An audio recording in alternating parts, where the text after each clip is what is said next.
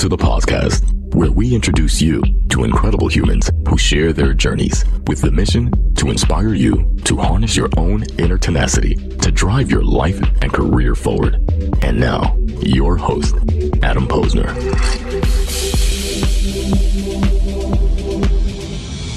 We are back. And the day rolls on. Well, welcome. We're back here at day 2 at HR Tech. I'm joined by Lydia Wu. Welcome to the podcast. Thanks for having me.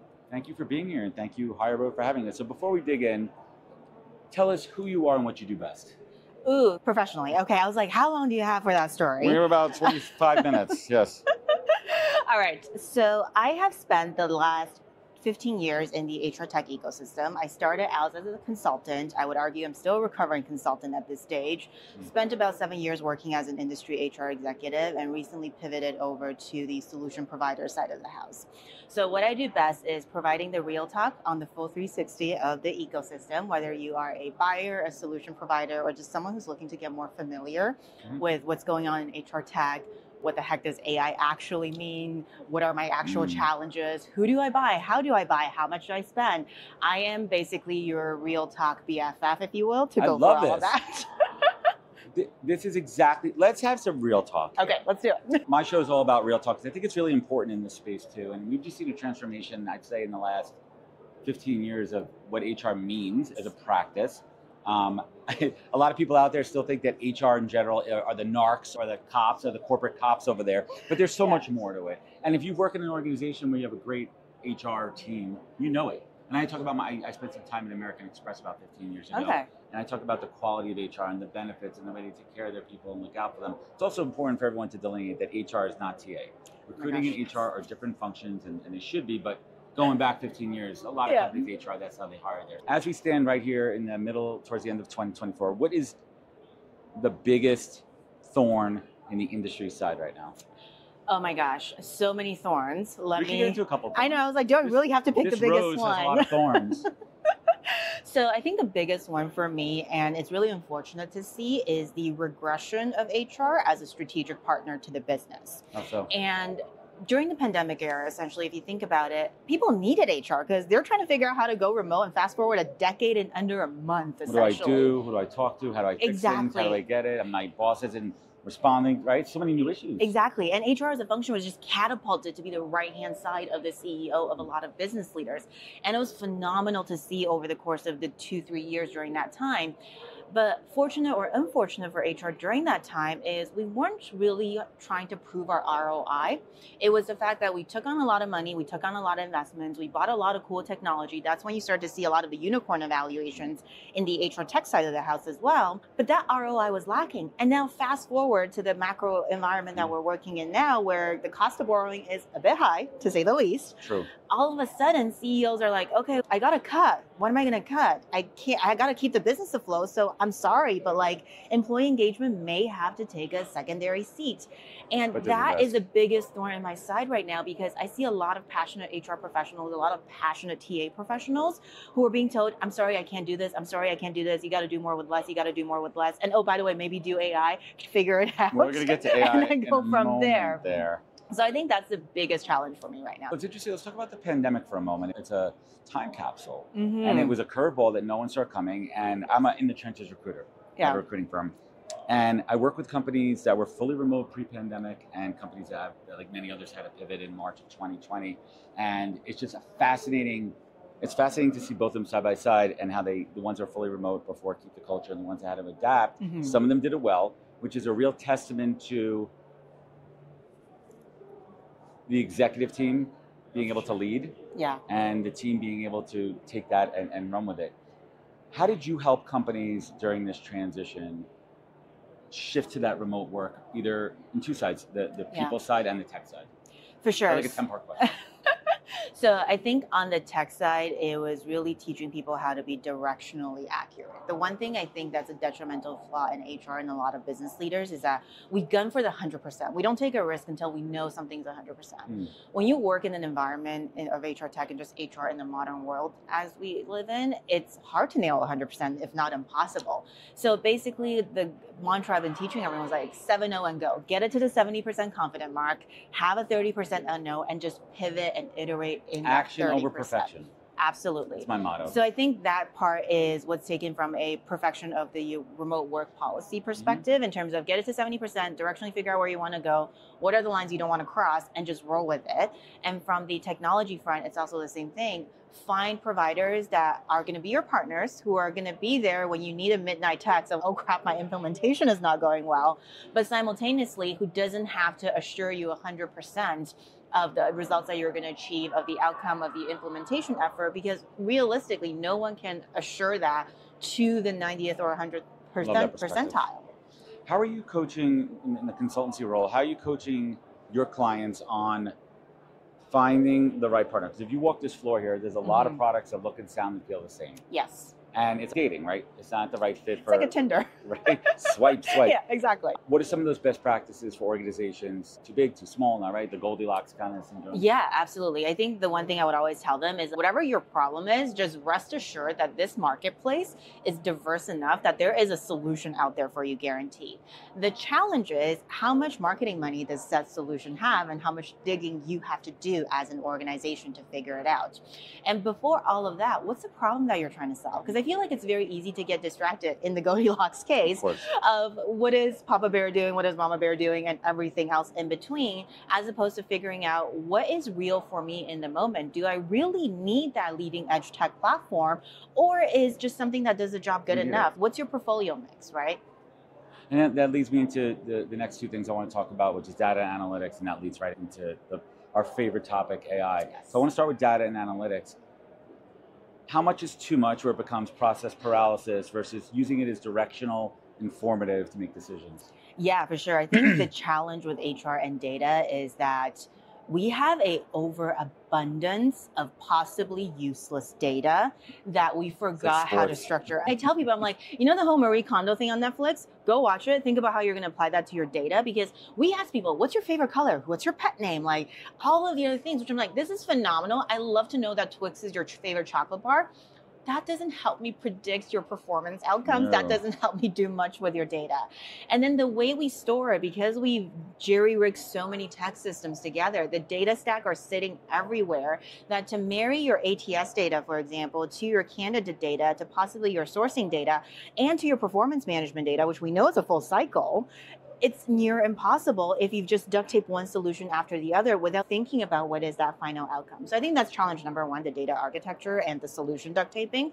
Challenge number two is we implement solutions before we think about the story we want to tell. Yes.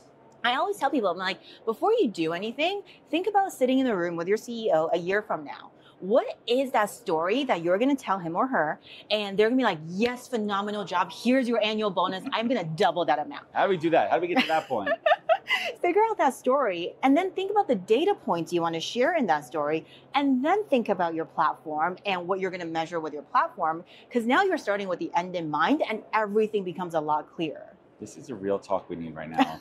So I was at were you at SHRM this year? I was not. So I was having lunch with our show producer, Melinda, and we're sitting above the conference room floor, and I'm just staring out into this vast abyss of vendors out there.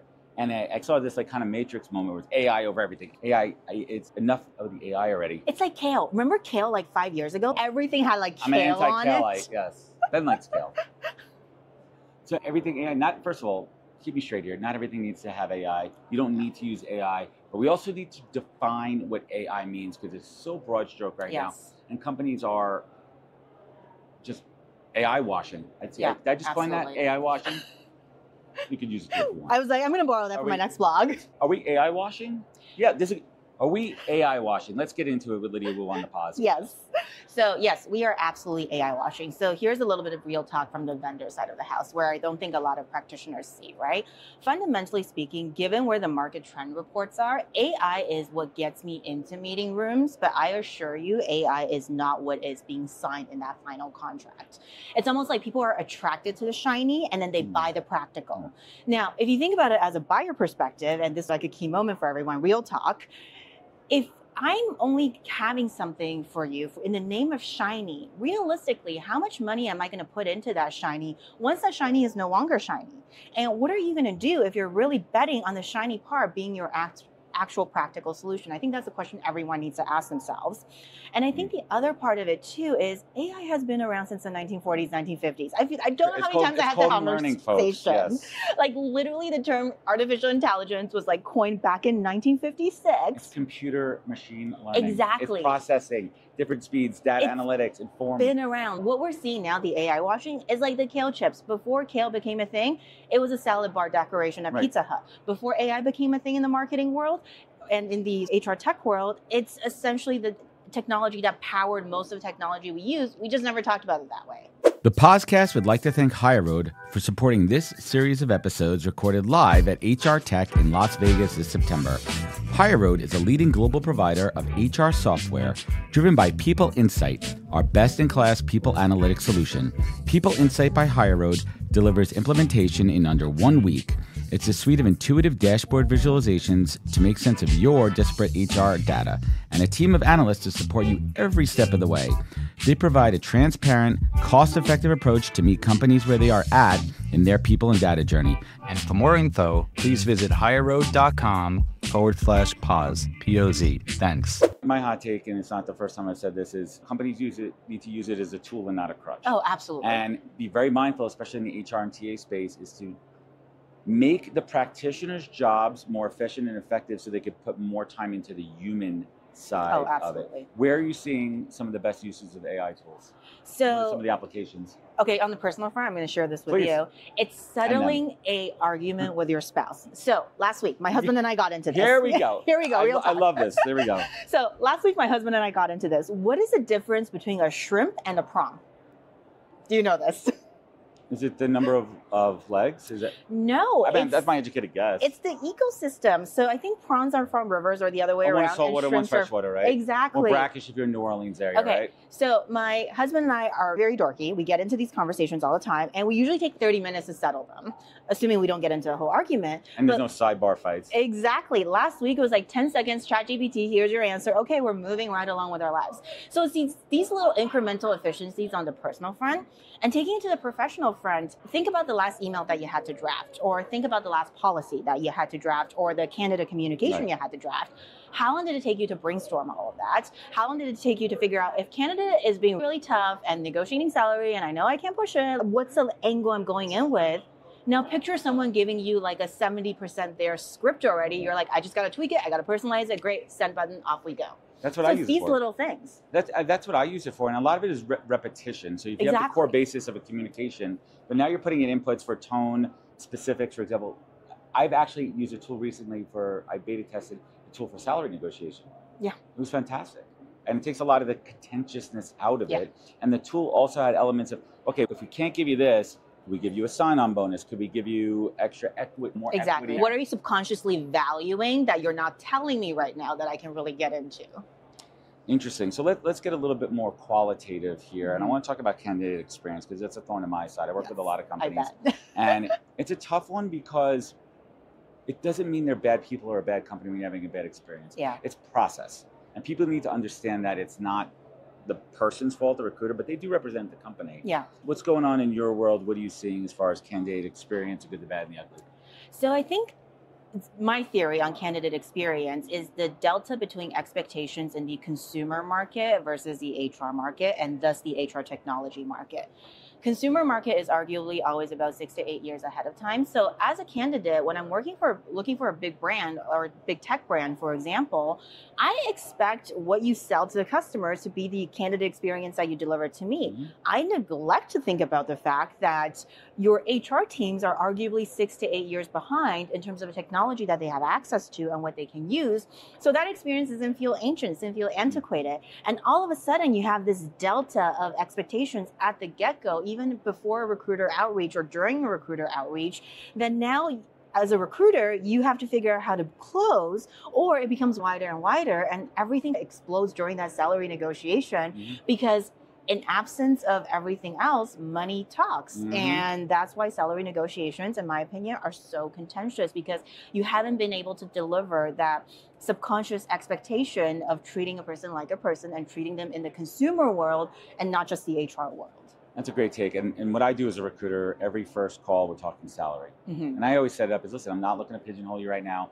I'm just looking for a range. Because ultimately, it comes down to managing expectations on both sides. And I think when you take that up to the corporate company level, from a process standpoint, companies just aren't doing it well. There's too much time between phases. There's too much process paralysis around, okay, if they can't go to the next interview because that person's out on vacation, why is it not automatic you have a number two? So when I consult companies, I'm like, always have your interview lineup and have it be interchangeable to keep the process moving. Why is this so hard? Why are companies, and we'll say mid-sized organizations under 5,000 employees, why is it so hard? Why can't they get this right? So you'll be either cringing or just going hallelujah at my next story. I used to work at a manufacturing plant, Panasonic to be specific, and we had a mandate to staff about 4,000 people in under 6 months. I'm going to let you appreciate the effort of that. So typically from a process designer perspective and as a consultant, I would go in and say, okay, speed is key, because if you don't staff, you're not producing. If you're not producing, you're not making money. You figure out perfection afterwards. What happened was the niggly little things of, oh, but this is a director level role, so we need a VP person to interview. VPs block off their calendars, CEOs block off their calendars, etc. And it's insane. So I think part of the whole candidate experience on the internal, to your point, process design side is how do you standardize? Because I think one of the biggest challenges HR has is being that tough cookie and saying, we're standardizing. I don't care if you're a president or if you're a line manager. This is a process that we're doing. And I think without that, it's really hard to get the data. Without that, it's really hard to go into the world of AI. But at a high level, if we could roll this up, doesn't it come down to making hiring a priority in an organization that comes from the C-suite? Is it that at the end of the day, when the companies, our people are most important, we practice what we preach, everyone needs to clear their calendar, unless from an urgent meeting, we need to hire these people, because otherwise, you know what happens. If there's an open role, someone's doing 2 roles at a time, and then that causes attrition. And it causes turnover, and then it becomes this vicious cycle. I think it's the prioritizing of hiring the organization, but it's also prioritizing of the hiring process. Because every business leader I talk to, I'm sure you as well, when you say how important is hiring or talent acquisition to you, nobody says it's not that important. Everyone says it's one of my top 3 priorities. But nobody ever thinks about the process that's required to deliver on that priority. It's not just something that you talk about, but it's something that you have to actively live and practice and prioritize every day. And I think it's that human nature of turning an idea or an aspiration into a habit. I like that. That organizations struggle with. And you also have to incorporate your talent team with the business better. Yeah. They have to be part of the process. They have to be interwoven there. So what's keeping you up at night these days in the HR tech space? Oh my gosh. Not AI. AI is not an option to answer. So I think it's the age-old problems that HR has always been facing, right? How do you redesign your processes to be more agile in the changing world, so you don't have to open them up and redesign them every 6 months, because nobody has time for that? How are you collecting data to tell the monetization story? Because let's be real with ourselves for a moment. If you can't get the money, you can't do much in HR these days. And to get the investment, to get the business dollars focused, you have to show a proof of concept, at least to whatever the CFO values in that moment. And I think the third thing for me is really data. HR people mostly didn't get into HR because they're like, we love math, we love data. I know I didn't. I came into HR because I love the people. I love the engagement part of it. I love the fact that we're bringing everyone together. But data is a huge component today in terms of how you continuously deliver the ability to bring people together. And it's almost like a linchpin to be able to do the HR work that you love going forward. Give us some alpha here. What are you seeing? What are you hearing? What's up next? What's the next big aha innovative moment or issue? Let's go to issue. Let's go to issue. We already talked tech. I think let's all ignore the terms agentic AI for a moment. I think there's so much marketing buzzwords happening in the industry, especially in talent acquisition.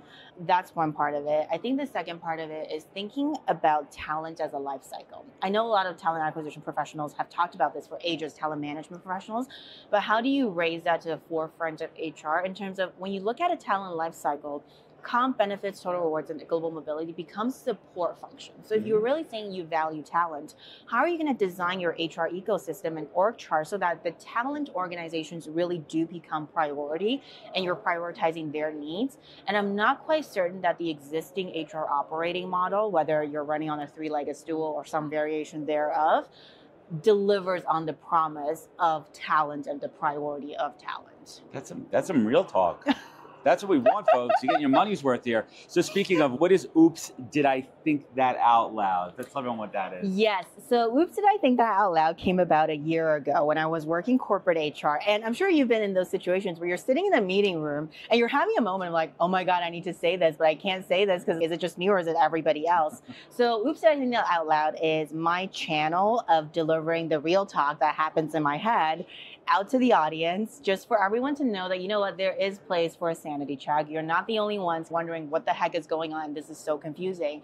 And no, nobody has it together. I can definitively say this. Everyone may look like they have it together, but nobody really does. Love it. Last but not least, my coffee is still not working where I need it to be. Your hot take on return to office right now. Oh my gosh. WFH versus RTO. I think it's whatever the business needs. From a investor perspective and from a business lens, I appreciate it. I get where their CEOs are coming from. You got to return shareholder interest. You got to invest in it. And cost cutting and possibly revenue is only 2 ways that you can do this. From an employee perspective, I can also understand yanking me out of my pajamas like for 5 days all of a sudden. I don't like it. I hate it. Exactly. So I think it's about maintaining that level of humanity in the face of business interest and being able to balance the conversations. And I think this is where a lot of HR professionals' jobs come in, really, being able to say, yes, appreciate the business interest. Here's how we can bridge it, or here's how we can roadmap to get you there, as opposed to putting you on a headline newspaper and making a huge deal out of it. I love it. Lydia Wu, everybody. Lydia, where can folks find you? Where can they connect? Where can they learn more? Yes, LinkedIn or Instagram. Whoops, Did I Think That Out Loud? And I'll be around every week. Awesome. Thank you for joining us. Pleasure for having me. Cool. Wisdom is forever, but for us, it's time to go. Thank you for joining us. Luckily, we'll be back with our next episode soon, jam-packed with more incredible humans. Thank you for listening, subscribing, and sharing. To join the conversation, search the Poscast on LinkedIn. And to catch up on past episodes and more info, please visit www.thepodcast.com.